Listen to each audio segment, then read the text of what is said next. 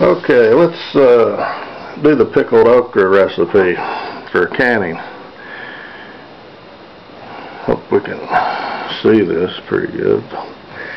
So anyway, you just cut your okra up and put it in there.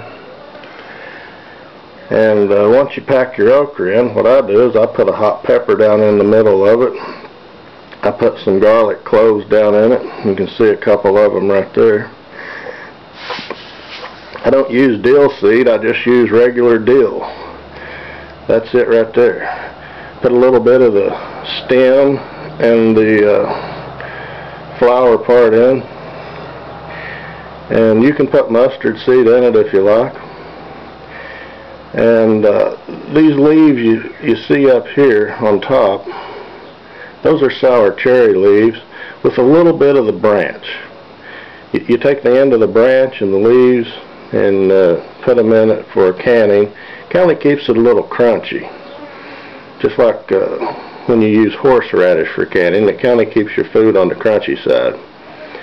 And then the vinegar water ratio is up to the individual.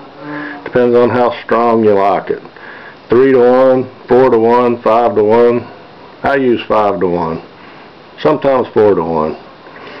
And then you just fill it up with water and your vinegar. Then you put it down in a pot of boiling water. And okra sometimes it takes a little longer to cook than others, so I leave it 45 minutes to an hour to make sure. And that's the way we can pickled okra. Thanks for watching.